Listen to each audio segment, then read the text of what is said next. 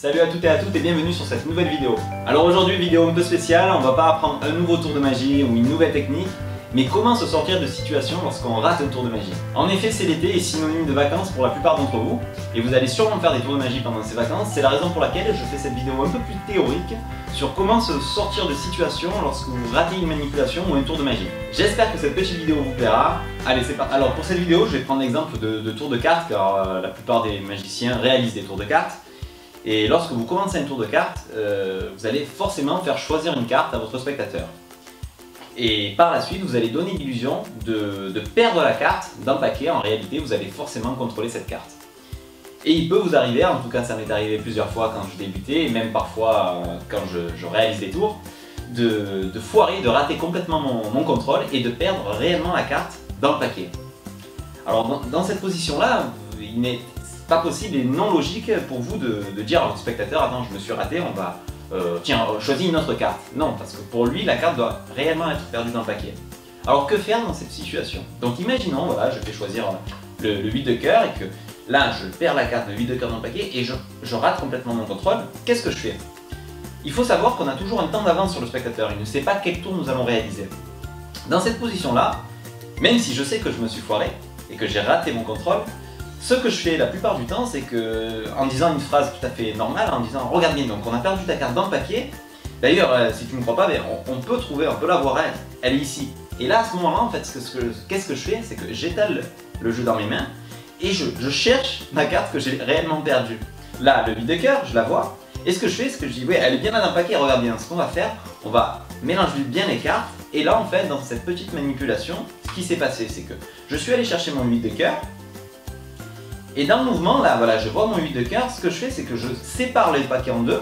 Donc, le 8 de cœur dans la main droite, je retourne les deux paquets. Et en fait, je coupe et je place le paquet où il y a le 8 de cœur sous le paquet tenu en main gauche. Ce qui me permet, en fait, de contrôler le 8 de cœur sur le dessus du paquet. Et je fais ça très rapidement, en fait. On est là, on cherche le 8 de cœur. Hop, je coupe, je reviens. Et là, je vais contrôler mon 8 de cœur au mélange français, en exerçant la pression, vous voyez, en séparant et en contrôlant la carte sur le dessus. On l'a vu ça précédemment dans mes précédentes vidéos. Donc voilà, je suis là et là je suis prêt pour enchaîner mon tour où à la base j'avais raté mon contrôle. Bien évidemment, il existe d'autres méthodes pour retrouver une carte qu'on a réellement perdue. Je pense à celle-ci également, donc vous faites choisir une carte, donc toujours on va garder le 8 de cœur. On la met, on rate notre contrôle et là on peut dire comme prétexte donc ta carte est bien dans le milieu du paquet et en fait ce qui se passe c'est quand j'étale les cartes comme ceci, je cherche mon 8 de cœur et quand je vois le 8 de cœur, en fait je vais tout simplement grâce à la carte, mon pouce va saisir en fait la carte qui suit le 8 de cœur au dessus, donc ici l'as de trèfle. Et en fait d'en dessous avec les doigts je vais tirer mon 8 de cœur comme ceci, donc je vous remontre, on est là, le pouce gauche vient sur l'as, on tire le 8 de cœur. Le 8 de cœur sort entièrement, comme ceci. Et là, on peut continuer à faire défiler le reste du paquet. On le fait défiler. Et en fait, on va positionner le 8 de cœur sous le jeu. Et ça se fait, donc ça demande un peu plus de technique, car c'est un peu plus difficile que la simple coupe rapide. Mais ça peut être très efficace également. Donc on est là, on dit donc le 8 de cœur est vraiment dans le paquet. D'ailleurs, il est ici. Et là, je le sors et je fais défiler les cartes. D'ailleurs, il n'y en a pas d'autres. On peut le justifier par cette phrase-ci. Il n'y a pas d'autres 8 de cœur dans le paquet. Et là, je referme l'ensemble. En fait, on a déjà sans couper, on a contrôlé la carte sur le dessus, alors qu'on avait raté notre précédent contrôle. Donc voilà, c'est des petits conseils, donc ne les prenez pas forcément à la lettre, c'est ce que j'applique moi-même. Après, vous avez sûrement d'autres solutions de votre côté, n'hésitez pas d'ailleurs à en parler dans les commentaires. Donc pour rester dans la thématique de comment se rattraper lorsqu'on rate une manipulation, on va en venir sur le thème des forçages, car le tour qui me vient à l'esprit, c'est la révélation de la carte choisie sur le bras grâce à de la cendre ou du sel.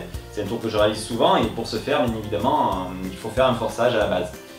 Il existe plusieurs types de forçage, donc le plus convaincant pour moi reste le forçage à l'étalement, mais qui est aussi le plus difficile et qui peut aussi donner un ratage, parce que le spectateur peut choisir la mauvaise carte.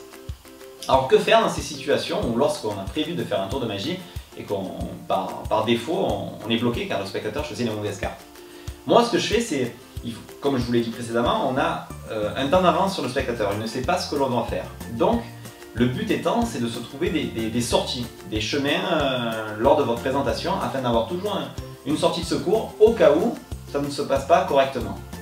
Donc, pour le cas du forçage, même si dans l'idée, j'envisage de faire la carte à la cendre, dans la finalité de l'effet, ce que je fais, oui, je réalise, donc je commence en faisant mon forçage à l'étalement, et si le spectateur choisit la mauvaise carte, je ne stresse pas, je reste calme, je fais comme si le tour était, c'est prévu, et là je vais enchaîner sur une autre routine, une carte ambitieuse, n'importe quel tour de votre répertoire, qui ne demande pas de forçage, et peut-être par la suite, dans le tour de récupérer la carte, je vais essayer, en reprenant la carte que j'avais préparée sur le bras, de reforcer la carte de nouveau.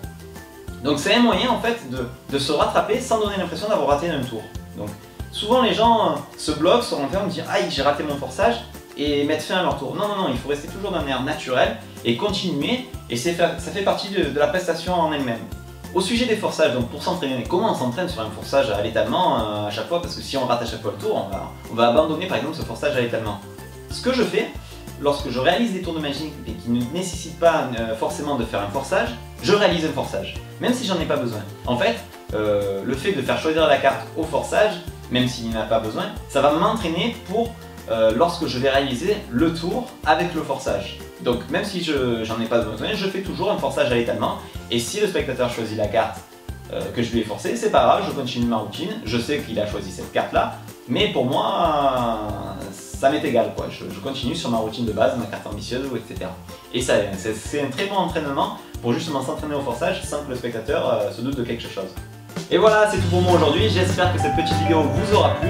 En tout cas, n'hésitez pas à me dire dans les commentaires si vous êtes intéressé par ce genre de vidéo, afin que j'en repasse ou non, tout simplement. N'oubliez pas de laisser un gros pouce bleu, un commentaire, ça fait toujours plaisir. Et on se retrouve pour une prochaine vidéo d'un tour expliqué.